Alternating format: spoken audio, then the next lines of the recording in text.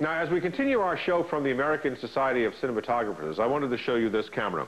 It's called a blimp. And the blimp was a covering. This one is made of leather in order to keep the camera quiet. It's a 1939 Mitchell, manufactured expressly for RKO Pictures. It's only one of 10 made, only 2 survive. And back there is a wonderful shot of Katharine Hepburn being filmed by the legendary George Falsey. Our next collector was so smitten with the film classics Casablanca and the Maltese Falcon, he purchased their most familiar props. Here is looking at 2 wonderful movie icons made famous by one true Hollywood legend, Humphrey Bogart.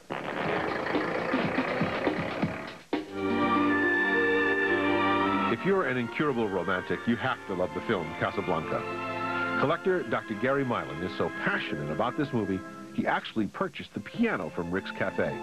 Insured for over $1 million, the piano is part of an exhibit at the Warner Brothers Museum in Burbank, California. The piano from Rick's Cafe is one of the great icons of American film. And those who hear the music or see the piano always respond in amazing ways. Many times they look at the piano and say it's very small. And they're surprised at that. Bogart wasn't very tall, and if you look at the photographs of him, you'll see that he's standing back of the piano and his elbows are on the piano. So they needed a smaller one, and they needed one that was portable, that's pushed all over Rick's Cafe. Dr. Milan loves the film so much, he didn't stop at the piano.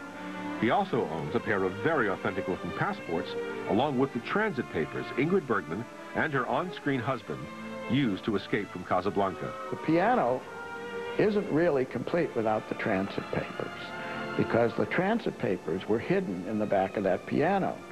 And if you read them, they look very official, and they were printed by the Warner Brothers printing department, who made some very good phony documents. In addition to Dr. Milan's Casablanca collection, he owns the legendary Maltese Falcon from the film of the same name. Yes, the real Maltese Falcon.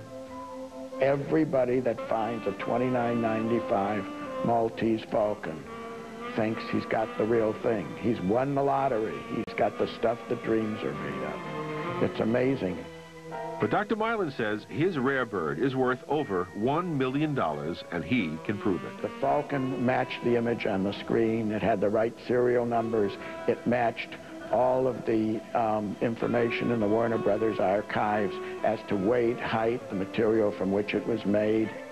Convinced they don't make them like they used to, Dr. Milan is happy to share them with the general public.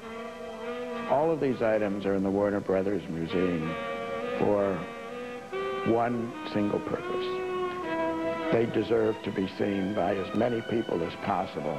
Here's looking at you, kid. Dr. Milan has also collected one more featured piece from the production of Casablanca.